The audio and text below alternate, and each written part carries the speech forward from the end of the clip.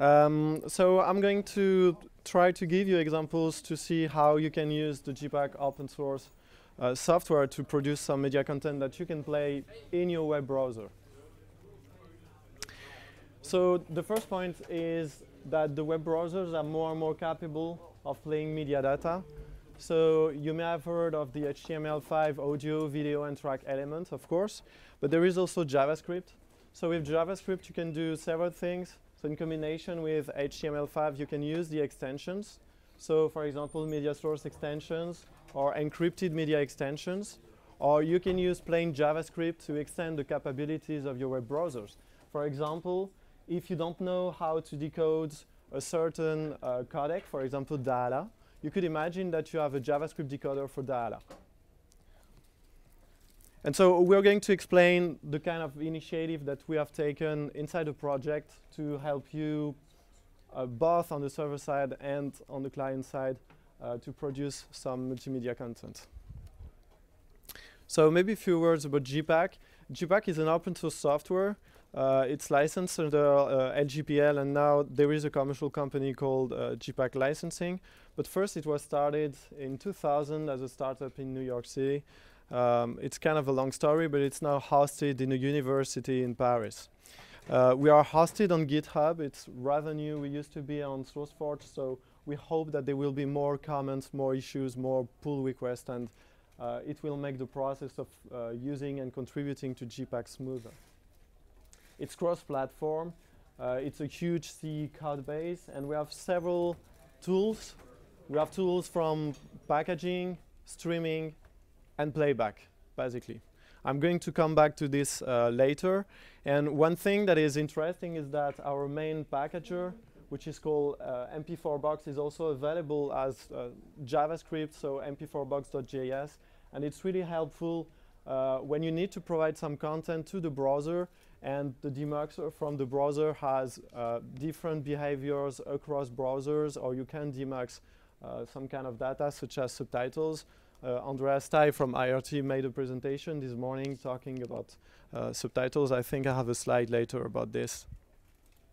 And so we have packager, streamer, and a player. So this is an interactive player. The interface is made using SVG. And you can have many detailed information that are really useful. And this is one of the reasons why many industry actors chose to work with us when they needed to make demonstration like 4K 10 bits demonstration using the latest codecs, etc. Because they could get all the statistics. They could, for example, limit the bandwidth artificially and do these kind of things. Just a few words about the technologies, the video technologies that are used on the web. Initially, there was a lot of fragmentation.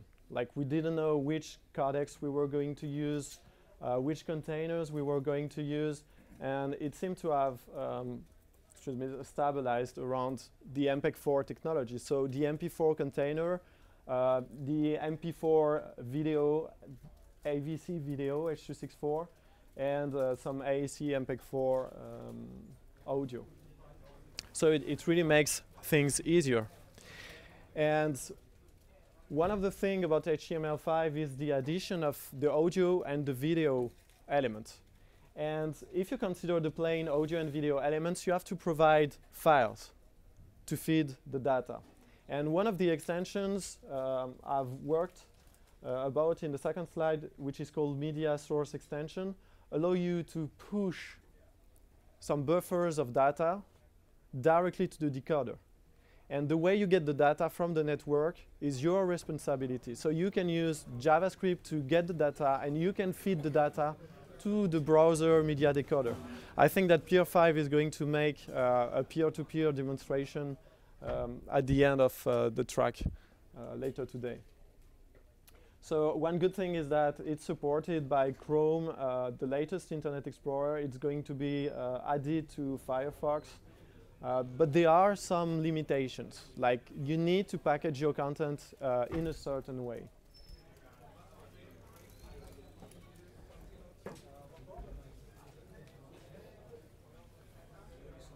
So the good news is that with the tool that we provide with the packager, you can really simply take some content that you have packaged and transform it into something that makes it compatible with this latest technology. So if you need to mux some audio and video inside a file using MP4 box, you have this simple command line. And now if you want to make sure that your content will be compatible with the latest HTML5 extension, media source extensions, for example, because you need to switch the quality in the middle of the playback. For example, your content is available as a low quality playback for low bit rate and a high quality for high bit rate. For example, you can fragment your content, and at one point you can decide to send some other fragments from a different quality to the media decoder, and it's going to be seamless for the user. Another possibility for fragmentation is to use the Dash streaming technology that is going to be really popular. This is some adaptive streaming over HTTP. This is the new generation of protocols that are being deployed. So here is a command line where you can decide to dash your content. So here you have 1 second segment and fragments. And thanks to this, you can take advantage of the latest players, such as the Dash.js player that are freely available as free software on the web.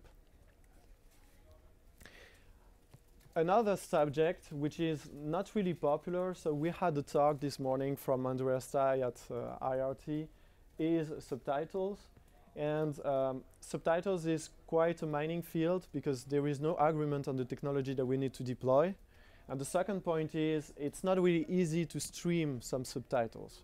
So we used to stream mainly pictures, and when we needed to split it, as I said, fragment it or segment it into small files that are being able to be streamed, it's not so easy. So this morning we saw that for the web there are two standards being standardized by the W3C. There is WebVTT and there is TTML. And there is a way to store them into the ISO-BMF, the MP4 files. And actually MP4 Box supports both formats for the packaging. And in our player we have some partial support for WebVTT. We have no support for TTML, but there will probably be some way to translate TTML into WebVTT or WebVTT into TTML, depending on the need. Another interesting subject is encryption. So we're not going to talk about DRMs today. It's more about encryption. You want to encrypt your content for one reason or another. There is an extension of HTML5 which is called encrypted media extension that allows you to encrypt and decrypt the data. And what is interesting for us in our project, so we are experts in the MP4 file format. There is a technology which is called common encryption, and common encryption gives you the opportunity to separate the encryption itself, the key that is needed to decode the content, and the way the key can be retrieved.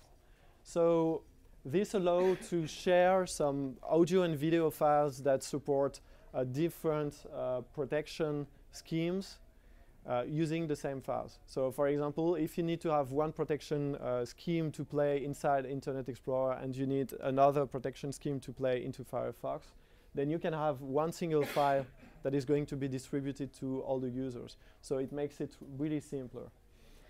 We support it mainly on the packaging side, that's the same. So we support a way to describe the different encryption scheme in a really standardized way, and it allows us to support different technologies such as Microsoft Play Ready, Adobe Access, Google Widevine, but also these are DRMs. But of course we support some other schemes that are really more simple and are just made so that if you make video one day, somebody will not make a right click to just make a copy of your content. And on the playback side, the JPEG player is quite limited, but there are some players that use the web players, such as Dash.js, but I'm sure that there's going to be some other players in the future to decode the content from the same content protection technologies. And I've given you the link so that if you're interested in this, you can see how to achieve this. Another project that I talked about is called mp4bug.js. So it gives you the opportunity to demax your ISO BMF file directly inside your browser using JavaScript. So we made it because manipulating MP4 files inside the browser was really complex. And when you give the file directly to the HTML5 video element, you had no control on it. And especially across browsers, you had files that you were able to play on some browsers and not able to play on some browsers. There are still many limitations. It's really experimental. So we give you the possibility to reassemble file on the fly. So I think that at the end of the track, there is Peer 5 that is going to talk to you about peer-to-peer application. So for example, gives you the opportunity to get a plain MP4 file that you would have encoded a long time ago. And you can get the different fragments from different places, and you can get them together directly inside your browser. So there is a page with a demonstration that shows you how it works, and you can play with it. Another subject, so I talked about the streaming of subtitles, but there is also the streaming of interactivity like SVG graphics. So this is a specialty of my colleague Cyril, who couldn't attend today. So it's the possibility to have some overlays, for example, to get some interactivity on top of an existing video, or simply to display subtitles. So SVG has been used when WebVTT and TTML were not already here, to have some graphical rich overlays, some text, etc. So you can see some examples. You can even play some cartoons. We have some cartoons in an SVG format. It's a really small format, and it's entirely scalable, so you can play it on small devices and a huge screen. One thing that is probably unrelated to the web technologies that I presented is called ZenBuild. It's kind of a new project that we have pushed on GitHub. Basically, one problem that we have is to build some of the our open source project like GPAC. The player has many dependencies, and I think that it's true for FFmpeg, for libav, for VLC, for mPlayer, for many other open source players. And it was sometimes really hard to get a specific configuration of an open source software. Sometimes you have people saying, I need FFmpeg with the LGPL license, and I need support for free font, for example. And it was really hard to configure and to execute. So what we did is a component level build system. So it makes it really easy. You have a set of projects. You give the command lines to compile and cross-compile them. So there is a specific format. And from then, you can decide to build them. And you can even generate subscripts so that you can then have a single script that will be able to generate this all. So we use it in GPAC. And we're going to advertise it more during the year as we have more and more modules so that people can build FFmpeg, GPAC, or whatever project more easily. Another thing is to have, Kieran this morning said we have no equivalent of LAMP in the multimedia field, and maybe there is UPipe, which is a start. We are also working on something similar with probably for different reasons. And we are trying to find a way for people to build easily multimedia applications, whether they are inside a single process, several processes across different computers, and to make it really easy. So it must be easy to write some applications, but also to write some components. So for example, there are some people who want to add some support for AV synth, or just think about it as a piping system, but probably with things that will allow you to do advanced things such as scalable codecs, etc. So actually, it's not. It's going to be open source. So I expect it to be open source in 2015. And what is interesting is that it's been entirely financed by the industry. So actually, people were looking for different applications, like a player in a TV or a cloud transcoder, etc. And that's how we did it. So the last slide, just to present you the different subjects we're working on, what we're going to do this year, and the kind of demonstration that we're going to show. So the first one is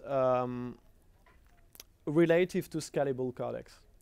So for the HEVC decoding, we've been working closely with the team from OpenHEVC, and that's how we did mini demonstration, like 4K demonstration, 10-bit video demonstration, higher frame rates, etc.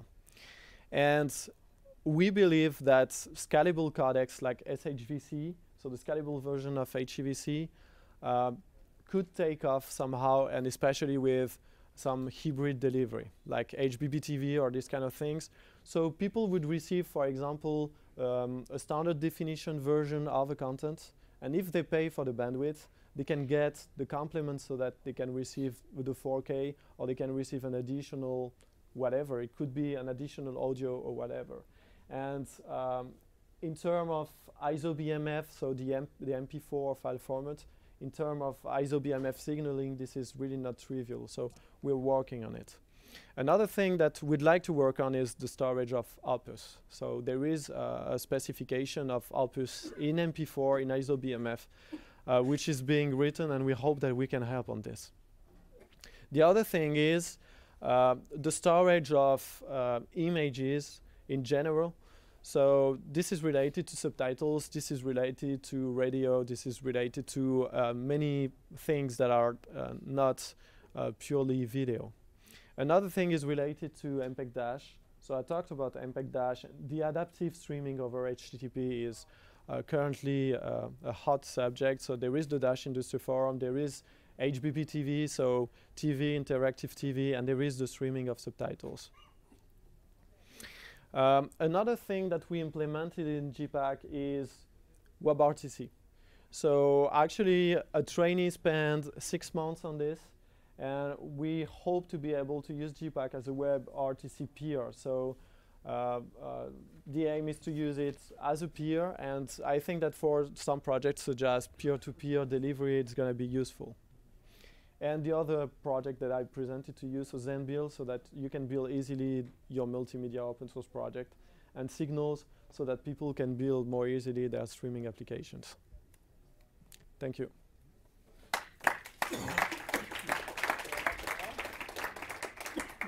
So we have plenty of time for questions. So other questions or remarks? Yeah, please. Your plugin is dead, or it's an old project that you don't do? You used to have a plugin, I don't know the name. So we used to have a plugin for web browsers, like Mozilla, and yeah, actually, so that's true. We so Osmo 4 is the name of the Windows player. We have Mozilla, which is a plugin, an NP API plugin, so it works in Safari, in Firefox. It's going to work for a few weeks in Chrome, since Chrome is going to deprecate totally NP API. So yeah, it's not abandoned. It's just, it's open source.